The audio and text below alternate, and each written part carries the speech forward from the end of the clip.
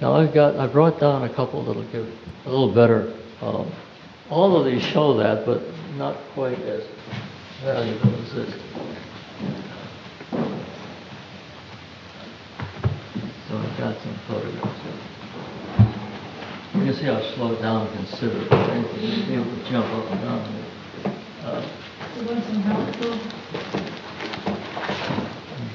Take the one I want here. Talk about being ready. Being ready. Okay. Well, you have to be ready on every photograph. Every time you want to do a trip, you can't be in the next block. Here's one, for example, that represents what I mean by being ready. Now, this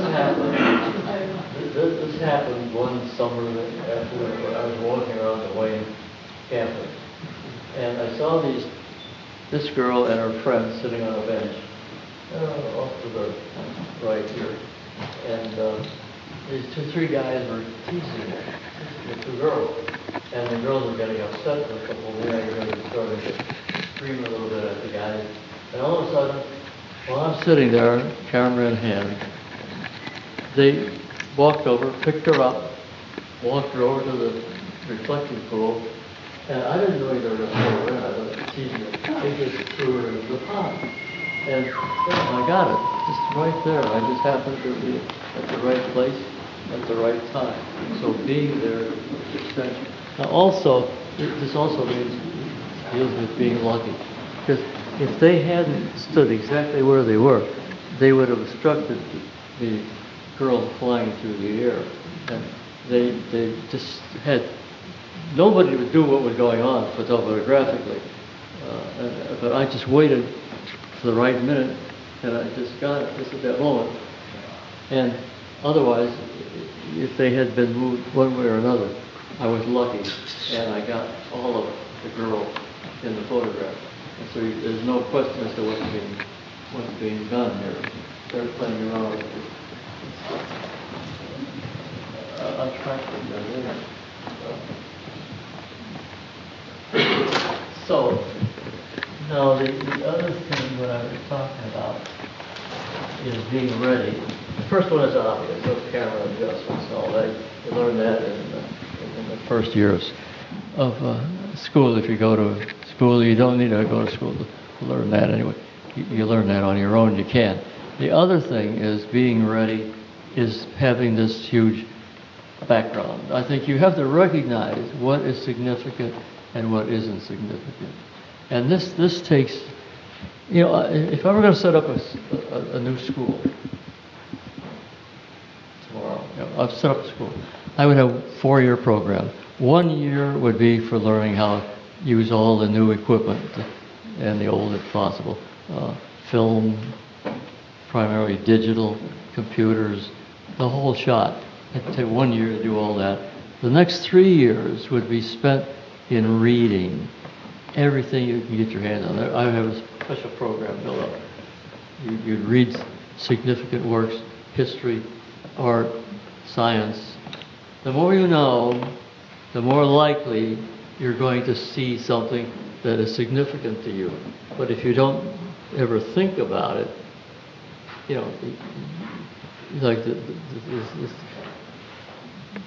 the woman at sewing the discus, the prisoners, or the 4 guys in their automobile.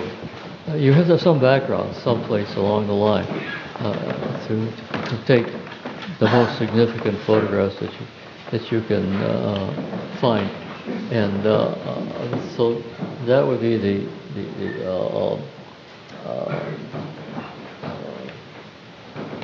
what am I trying to say?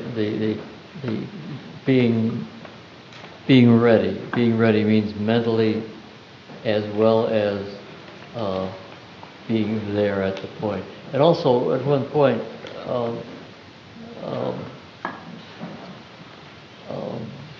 statement that Bresson made, that you can see how important Bresson was to my growth as a photographer. Now I've forgotten what I was going to say. This is what kind of bugs me a little bit, but let me go on. The last third law is being lucky, and this one illustrates that being lucky. Just have to be, things have to happen. You have the greatest shot in the world, but if they move away or look at you, whatever, which happens sometimes, or move away, walk away. So you have to be lucky, like that one shows. And if someone did see me before I had a chance to trip the shutter, I would just go up to them and ask them if I could take their photograph. And in all those 70 years, I don't know how many times I did that, not too often, but I only had 2 people who didn't want the photographs made. They would ask me, they were curious. They'd say, well, why do you want my photograph?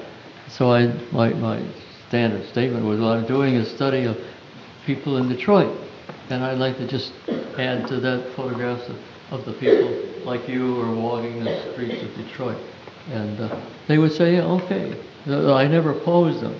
I said, just stand over there, and just stand still. So I backed off. And they always posed themselves like this. The photographs of the 6 kids in the back. They were just playing running around the street. I just walked by and I said, hey kids, how about a photograph? So they all glommed together in a way that I could never have posed them in that sense. They just got together and they make such a powerful statement of what it's about. And, so you just sort of have to be ready to attack the problem in every way you can. And now another thing that I'd like to cover is one of Bresson's statements. He talks about the decisive moment. For each photograph, there's a decisive moment. Now, everybody thought, including myself, that what he was referring to was the intensity of the situation, the accident that he's photographing, or something significant in that sense. And what he's really talking about is the relationship between the subject that you're photographing, which is always a person, street photography. Well, I know there are times that you could find something in the street. But the interesting thing was that it's not about simply photographing an accident or somebody getting shot or something like that, which people believe for many years. It's about the relationship between the subject and the background that makes sense. Now I'll show you a couple of shots here. This one. This is not in the show either.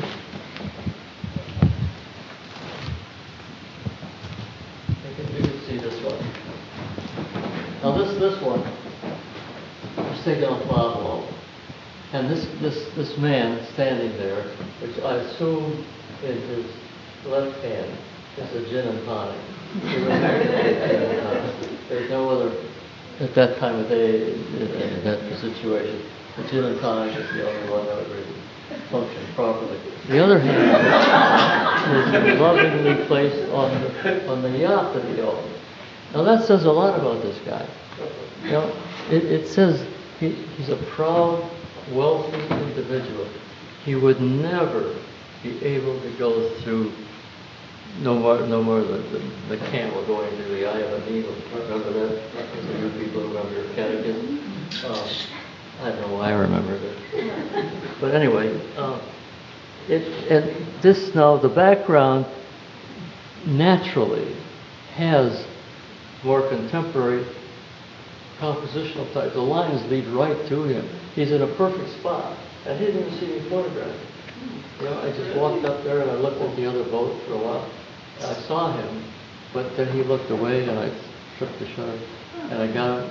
And he's standing there, the epitome of the confident, wealthy individual who is proud of his, he oozes pride.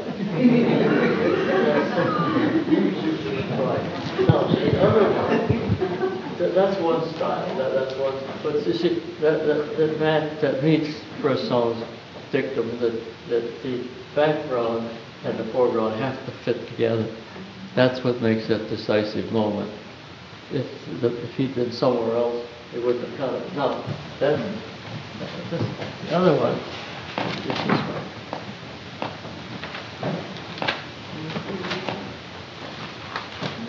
I brought these out because they were in the shelf, but tell a story. Now, here's another one. It's just the opposite of that one. Here's this elderly woman, white cane, walking down in a rainy day on Cass Corridor, and the background says that. You know, the background fits in exactly with what you expect her to be in that area. And if she had had a red raincoat on, for example, or something like that, it would have spoiled this image. And that's another reason why I want to talk a little bit about black and white before I dismiss you for the other day. But you see the difference. Again, the background and the subject match. They go together. I couldn't put her in the other photograph between the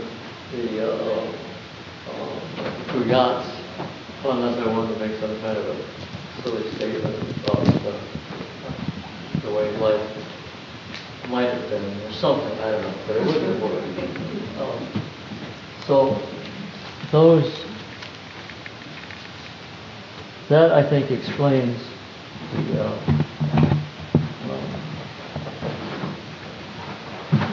I'll put this down here. Yeah.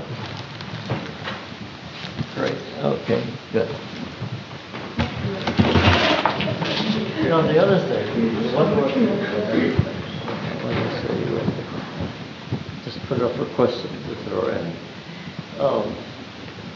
I get asked, the one question that I get asked most is, why do you use black and white?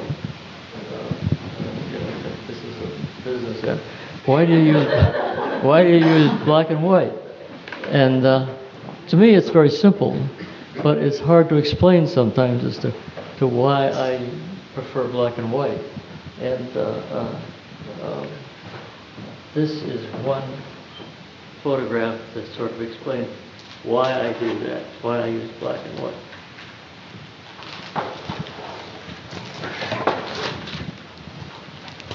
This is a photograph that I find very interesting. Of course, I find them all very interesting. I suppose I'm prejudiced a little bit, but okay, now this has, it covers all of the 3 iron laws of street photography, but the one I'm interested here is why do I use black and white? Well, I use black and white. First of all, let me explain. These people rushing back and forth, moving, doing something, shopping probably, because just by accident, being there, the sign, it's J.L. Hudson's, would right away, everybody thinks of, okay, J.L. Hudson's, great department store, great shop. So it works fine. It just happened again. Because I was just looking at the people walking across the street. I had no idea that the sign was in there at the time. It's such a small little piece on it, so you had no other film. I didn't see it until it was done. But now there you can see all these people rushing from Hudson's after having bought something, maybe going to Hudson's to buy something. And why are they doing this? And this is very important to me as to why I use black and white. Because I think what they're doing, like all of us do at one time or another, we have a limited lifespan. And that end of life concept is with us psychologically or real. Not too many people go around concerned about it all the time, but it's there. And I think that I use black and white because I think color would destroy that very strong feeling about what life is all about. And I think that also, maybe in just on my terms, but it also adds a significance to the work that I do in street photography. Because it does catch people doing something to forget what, why they're waiting for a bill. Why are they doing that? Well, they're doing it to forget. Most people forget by becoming members of a church. But then they've got a problem. Because now they've got to really be good, or they'll go to hell, and may miss the advantage to heaven.